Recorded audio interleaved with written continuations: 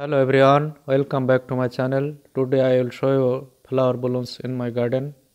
Привет, друзья! Сегодня покажу вам мой фруктовый сад. Весной цветет на фруктовой дереве. সকলকে আমার সালাম ও শুভেচ্ছা রইল। আজ আপনাদেরকে দেখাবো আমার বাগান বাড়িতে ফলের গাছগুলো কিভাবে বসন্তকালে এই গাছগুলোতে ফুল উঠেছে। আসুন শুরু করা যাক।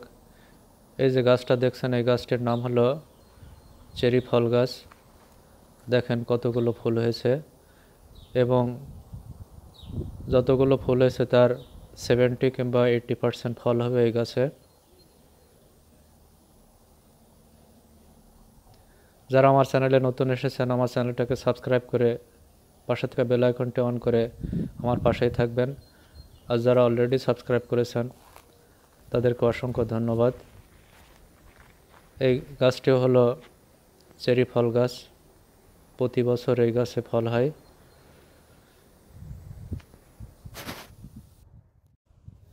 এই যে ছোট্ট গাছটি দেখছেন, অনেক ফুল হয়েছে। এই গাছটির নাম হলো নাশপাতি ফল গাছ, পেয়ার ট্রি। প্রতি বছর এই গাছে অনেক ফল হয়ে থাকে।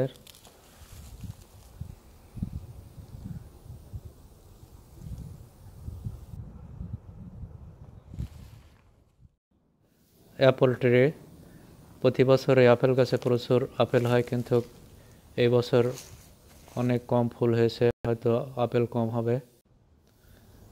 পেয়ার ফ্রুট ট্রি, এটাও একটা বড় নাশপাতি গাছ।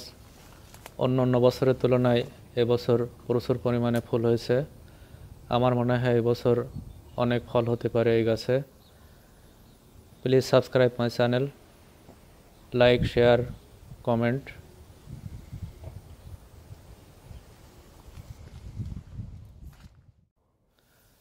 গ্রাফ ট্রি, এই গাছগুলো আঙ্গুর গাছ।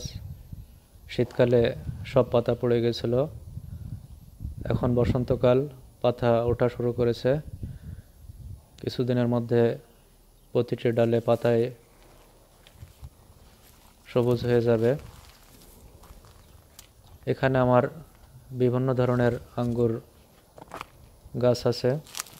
প্রতি বছর প্রচুর পরিমাণে আঙ্গুর হয়ে থাকে এই গাছগুলোতে। এই গাছগুলো আমার নিজেরই লাগানো। এই গাছগুলো হয়েছে শীতকালে যখন ডাল কেটে দেই, তখন ওই ডাল থেকে লাগানোর পরে এত বড় হয়েছে আঙ্গুর গাছগুলো। বয়স 4 থেকে 5 বছরের মতো। দেখেন কতগুলো আঙ্গুর গাছ এখানে। অ্যাপ্রিকট ট্রি, এই গাছটির নাম হলো অ্যাপ্রিকট ফল গাছ। কিছুদিন আগে এই গাছে ফুল ছিল, এখন ফুল পড়ে গেছে। খুব তাড়াতাড়ি ছোট ছোট ফল বের হবে। এই গাছটির নাম হলো কাঠবাদাম গাছ। প্রতি বছর এই ছোট গাছগুলোতে কাঠবাদাম হয়ে থাকে।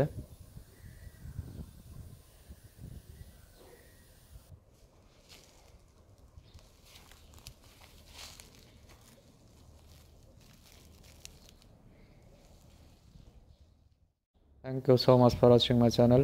সকলকে অনেক ধন্যবাদ এই ভিডিওটা দেখার জন্য।